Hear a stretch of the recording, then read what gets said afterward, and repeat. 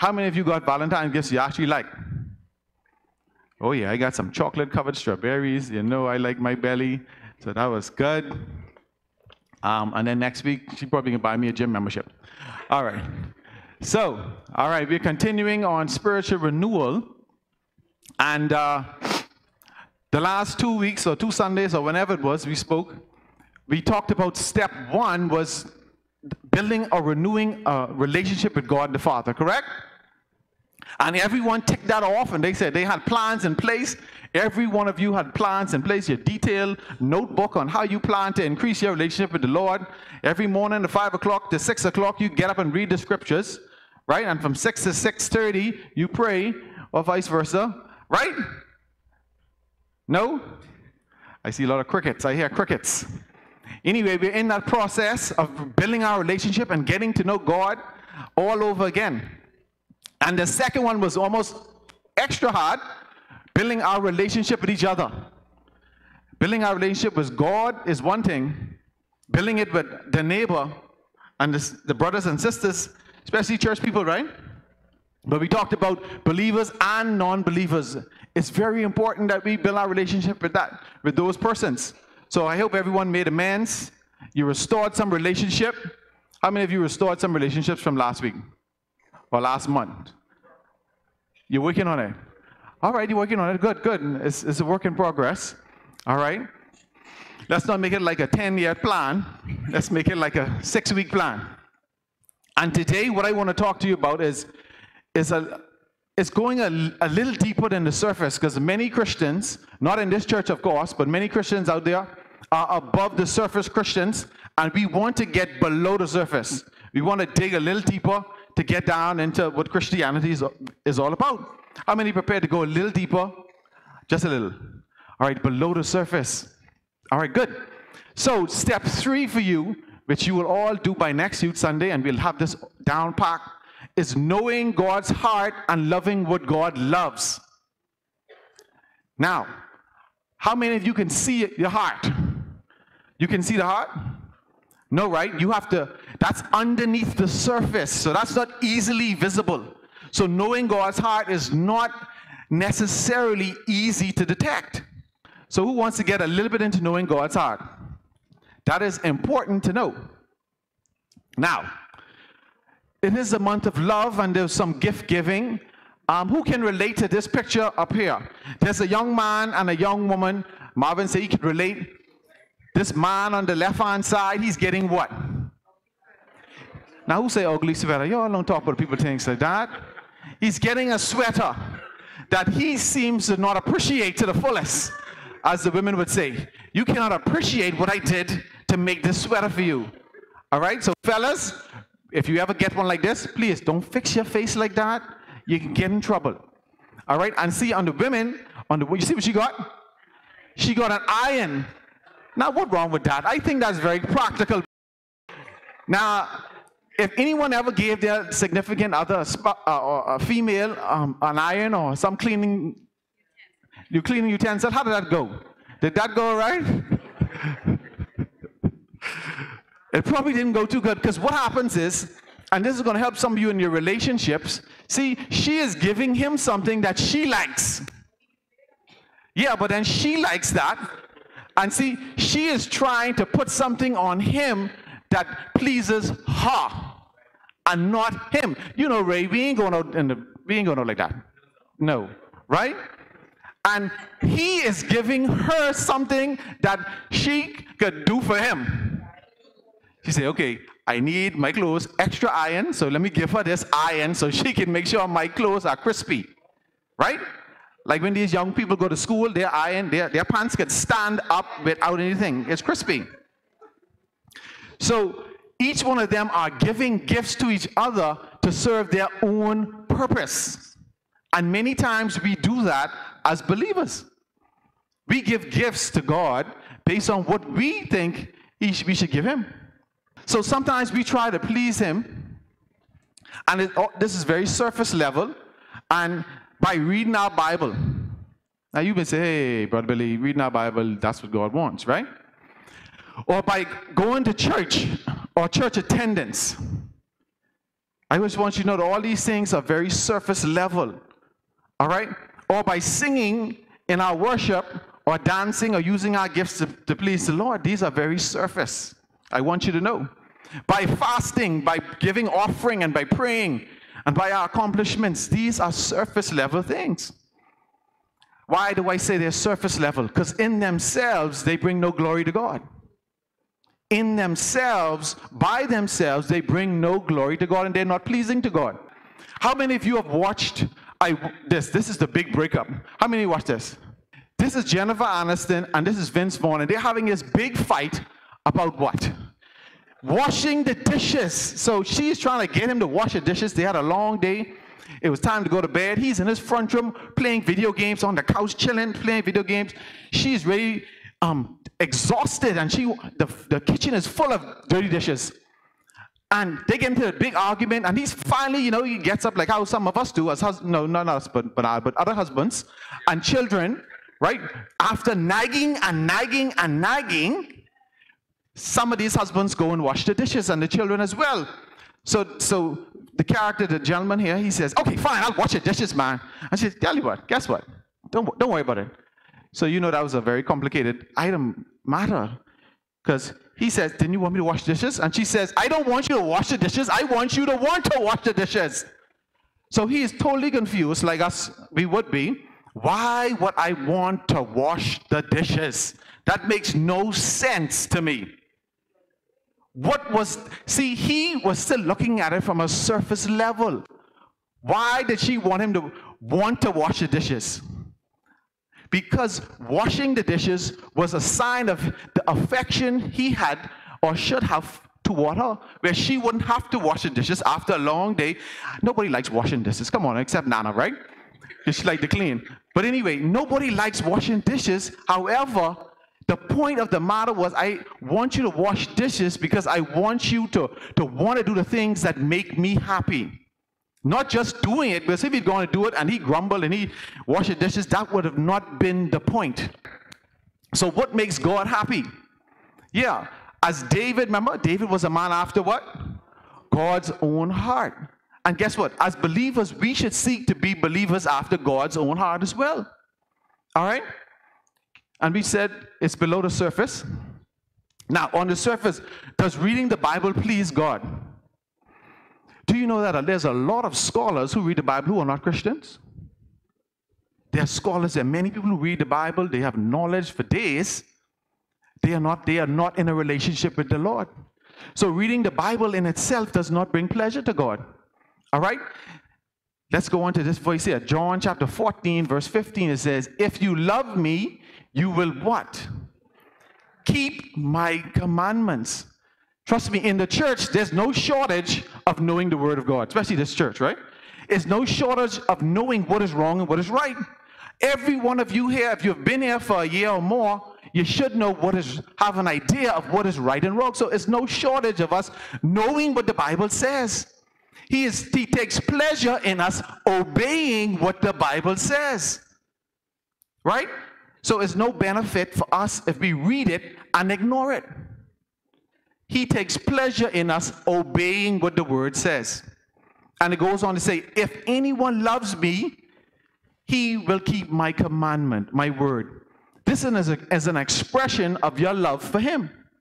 Obeying his word. And he says, my Father will love him. And we will come to him and make our home with him. If you obey him, if you read and you obey, right? He says he will come and he will have a family with you, basically. All right? Come to fellowship with you. You all understand the difference? And it says, how beautiful are the feet of those who preach the good news. There are many people who know the Bible who have not shared it.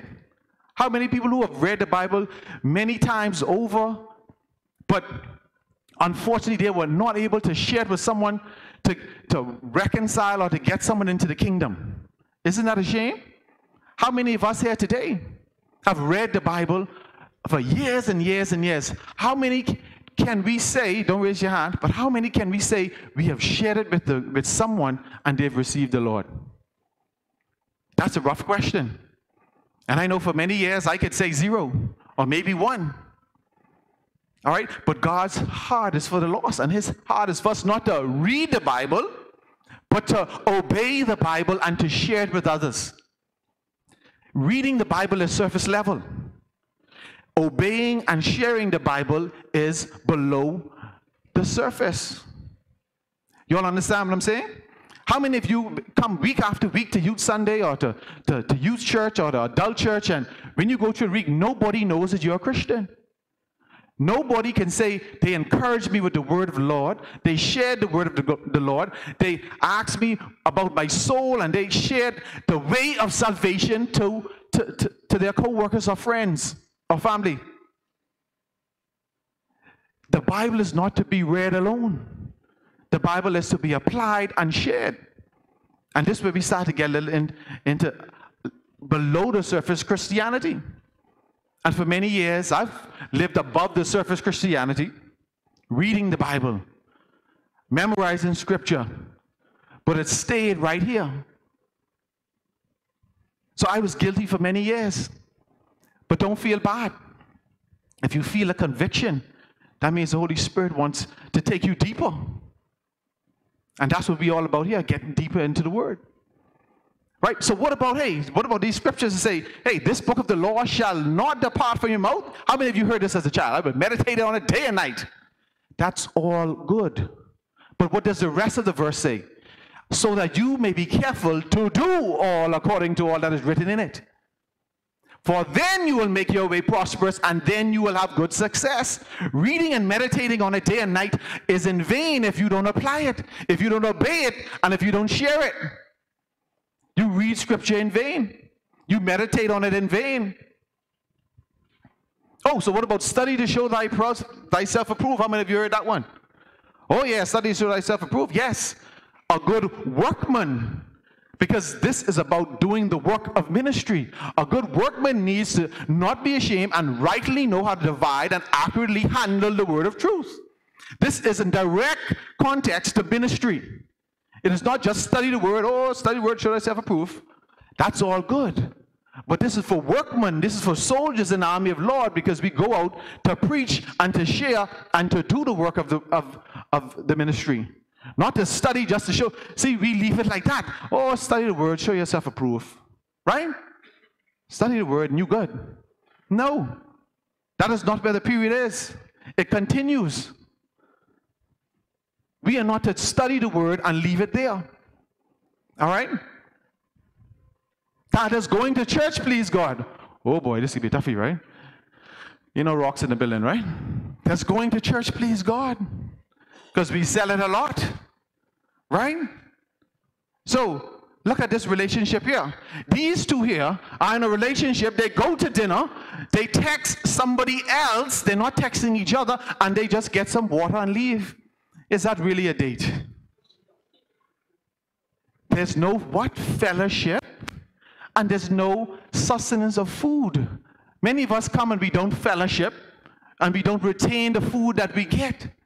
We come empty, and we leave empty. Right? We come, we sit in our corner, we listen, and then we leave. Right? The famous verse that is always cited, what is it? Everybody knows it. Forsake not the assembling of yourselves with one another, or you can go to hell. Well, that place I added, but that's not what it says. Let us listen, let's look at the context of the verse. Let us consider how to stir up one another to love and good works. This is the purpose. All right? We are supposed to stir up one another to love and good works, not neglecting to meet together, as is the habit of some, but encouraging one another, and all the more as you see the day drawing near. There's a purpose to the coming and meeting together, to encourage people in love. All right? To stir up good works. Right? Do we do that? Or we just come to church and we say, oh, once we enter the building, we can take that off. Go on to church. Surface level Christianity. We want to go deeper now. We want to go deeper, young people. Y'all plan this? Now, our young people, I must say, they like the fellowship. They like the fellowship. And that is one of our themes for since we started. We say we want to promote fellowship. That's why we try and do a lot of outings. We have little games for them to get to know each other. We like to go to eat because best way to fellowship is eating, right? Yeah. And then when we have our Bible study, between that we have some donuts. That is not because we want you all to get fat like me. It's because we want fellowship. That is the purpose of this church. That is the purpose of church. I heard left, right, and center, man, I could get the word home, the preaching on TV better. That may be very true. But there's no fellowship on TV. If you hail the person on TV and they hail you back, you better check that TV. All right? They may encourage you, but do you encourage them? All of us have to use our giftings to encourage and edify one another. That's why he gave it to you and not you. That's why everyone doesn't have every gift, or one person do have all the gifts, because we need to depend on each other for our edification. Now, the singing in church bring glory to God. Is that pleasing? This one must be good. This must be pleasing to God. It's got to be one of the three, right? This is some of us right here, right? Oh, be so deep in worship. You see the eyes closed? Deep in worship. You see what they're thinking about, right? Y'all can see that? This used to be me many times. I wonder what mommy cooked curry, because today is Sunday. Daddy like curry. I know this is a curry day. Yes! And that curry better be home ready. So most of the time in church as a young boy, I think about what mommy cook. Some of us, this praise and worship really long today. Hey, well, mado. Some of you are so guilty right now. So guilty. I wonder who all gaming online now. Who's thinking about Fortnite today? Don't lie. About fire? Free fire? See, you're guilty in church. I'm glad you're telling the truth. But there's some of us right here, and I wouldn't even talk about adults. They worrying about who bill due on Monday. Mother, that check and clear? Right? Did I leave the oven on? Mother, my things I got to iron. I got to go to the wash house. Everything. And that's how we are. We're supposed to come here to holy. You know what holy means? Consecrated. So holy means set apart. So when we come here, we're supposed to set apart our minds and our thoughts and our heart and say, hey, I come to worship you, Lord. I set apart all the other bad stuff in my life, the worries. I just come to you. My thoughts are on you. That is what holy means, set apart. It says these people honors me, talking about the Pharisees. And I hope it's not any of us in here. These people honors me with their lips, but their heart is far from me. In vain do they worship me. So this shows you that worship can be in vain. Many of us sing and worship and dance and do skits and beat the drum and play the piano and play the violin, the flute, or whatever it is.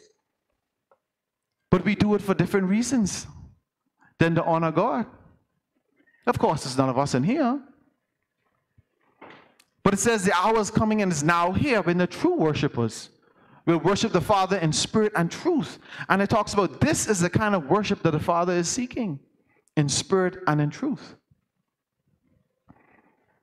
So worshiping him in spirit and truth is what pleases God. That's below the surface. Right? Now, does giving, praying, and fasting, of course, these give glory to God. He's pleased with these things, right? He has to be. For me to give up pizza for a whole week, I mean, that's plenty sacrificing, Bernard. Whatever it is for you, you know? For giving, for praying, for fasting. Is it pleasing? How many think it's pleasing? I think by now you've figured out that these may be some trick questions, right? All right. So, in terms of giving, it didn't say God loves a giver. He said God loves a what? A cheerful giver. That means not under reluctancy or under compulsion. How many of you have been given offering because you think you could be cursed? Because if you don't give your tithe or your offering, you could be cursed. That's compulsion. How many believe you give an offering because you won't be blessed? You won't be blessed. I want a Mustang. Right? We were discussing this music video by one of the new young Christian rappers, and they had one nice, what it was, Ferrari? Where's that? Sell no. There's a nice red, I ain't got no names, can't leave with the people, but the car was a nice red car. But it was about, he said he ain't got to worry because he getting his blessings because he putting his offering in. So you drop that tithe, Bling, bling. Right? Isn't that how it works? That didn't how it work for me. I didn't get a Mustang. And it says, this is a summary of Matthew chapter 6, when it talks about these spiritual disciplines. It says, beware of practicing your righteousness before other people in order to be seen by them. For then you will have no reward from your Father who is in heaven. So when we do these things that we call Christianity, surface level Christianity, when we do them and practice them before people to be seen, it says, hey, that's fine, but just you're not getting a reward from your Father. All right? So it says, when you give and pray and fast, do it in secret. Right? Test your heart. Will you do it in secret? And your Father who sees in secret will reward you. So sacrifice from a pure heart is what pleases God. Not fasting, not praying, not giving. But the pure heart sacrifice is what pleases God. You give all you want. You can sell your body to be burned. Right? You give all to the poor. But if it isn't out of love, what happened? It's in vain, right? And lastly, there are two things that I just want to end with. There's two things that God really loves. All right? Restoration of his people. So for those who were right with God and we got some distance, we fell apart, he loves restoration. That's number one. And I read this verse and I studied it a little bit, not too much, but this verse, you remember this verse with Peter when he says, when Jesus asked Peter, said, do you love me? How many times did he ask him that? 3 times. And they were by, this is after, he appeared to them this the third time after he rose from the dead. And they were by the sea, and they were trying to catch fish, but they wasn't getting any fish. So he shouted out, put it on the next side. And they had 153 large fish they pulled up. So they brought it ashore, and they were by the fire. So you may not pick up on these little things. They were by the fire roasting these fish. And Jesus asked Peter 3 times, do you love me? Some commentators pick up on this. How many times did Peter deny Jesus? Where was it? In the front of the fire. So he was bringing back the symbolism here. Peter's there sitting by, when he denied him, he's out there trying to get warm while Jesus was being crucified. He denied him 3 times after promising he would go to prison for him. He would do this for him. And he denied him 3 times. And Jesus even said, Satan wants to sift you like wheat. But I pray that your faith will remain. And when you return, you strengthen your brothers. And you see, this is at the end. This is right before Jesus goes and he ascends. He restores Peter. He said, he didn't say it, but he denied him 3 times. He was calling him back, saying, do you love me? Do you love me? And on the 3rd time, Peter got mad, but he didn't probably realize what was happening. And he said on the 3rd time, do you love me? Of course I love you, Lord. I think, and many commentators believe that he was restoring Peter because he had fallen from his denial. And he was saying, I welcome you back. As you denied me 3 times, you now affirm me 3 times in the front of the fire. And then he gave him the commission to go and feed my lambs. Right? Shepherd my sheep and feed my sheep. He entrusted him now to him and said, this is a great commission I've given you. Not the great commission just to Peter, but this is what he's saying. He restored Peter after the great fall of denial. For those of you who have fallen, he wants to restore you. He wants to restore you back and entrust you with his treasures and with his gospel again. And lastly, the repentance of sinners, those who have not received the Lord as yet. Oh, as it said, I tell you, there will be more joy in heaven over one sinner who repents than over 99 righteous persons who need no repentance. This is what brings God joy. Repentance of sinners. Do we have that love and passion for the lost, for him? Do we share his heart in this? How many persons have we witnessed to in the last year? If we've not witnessed any, then we don't share that passion with the Lord.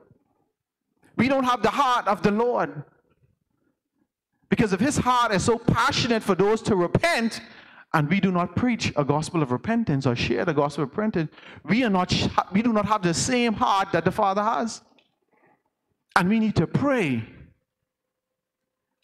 And I've done it. I've not always had this passion for the lost. And it took for me to pray and ask God, give me that passion, give me that passion. First, I have to reconcile myself, right? Like when you get on the plane, they say, put your mask on first. And then put the mask on your dependents. So after we get ourselves together, we need to look at sharing the gospel. And this is the last scripture here. Therefore, if anyone is in Christ, he is what? A new creation. The old has passed away, and behold, the new has come. All this is from God, who through Christ, his Son, reconciled us to himself and gave us what? He gave us the ministry. He entrusted us the ministry of reconciling. That is, in Christ, God was reconciling the world to himself, not counting their or our trespasses against us, and then entrusting us the message of reconciliation. This is what he wants us to be doing. He entrusted that to his people. Therefore, we are ambassadors for Christ. We are his representatives on this earth. Us, right here, for us who call ourselves Christians. God making his appeal through us. We are his vessels to reach the world. So for those of you who may not be saved there, we, this church, we implore you on the behalf of Christ to be reconciled to God. For our sake, he made him to be sin, Jesus Christ, who knew no sin, so that in him we might become the righteousness of God. So I implore you, we implore you, each one of us, when we go out, we implore the world to accept Jesus, to be reconciled. That is the Father's request.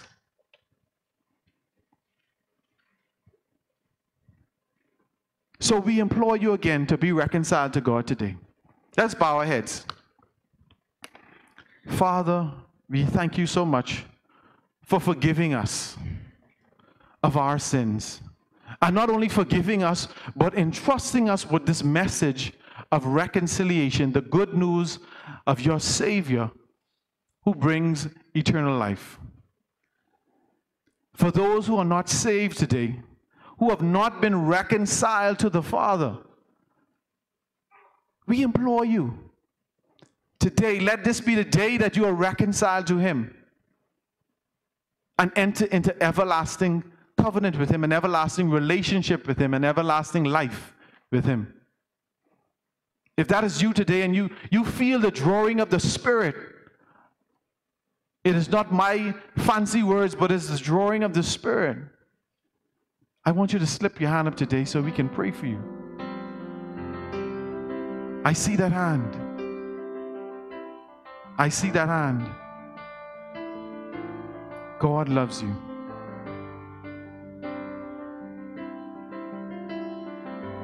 As it said, if he saw the one sheep out of the 99, and he left them, just for me, just for you. So be reconciled with him today. I see that hand. I want to implore you to just stay behind as we pray. We'll pray for you and we'll guide you through the process of reconciliation. Father, we thank you for your Spirit. We thank you for restoring us who have fell and entrusting us with your good news and your message. We thank you so much. We ask your blessings on the people here today, your people. We ask that you would take us deeper as Christians and not be surface-minded Christians, but be deeper. Go beyond the surface and seek and seek and seek your heart for us. And may we have the same heart and desire for the lost that you have. We ask these things in your Son's precious name, Jesus the Christ. Amen. Amen, everyone.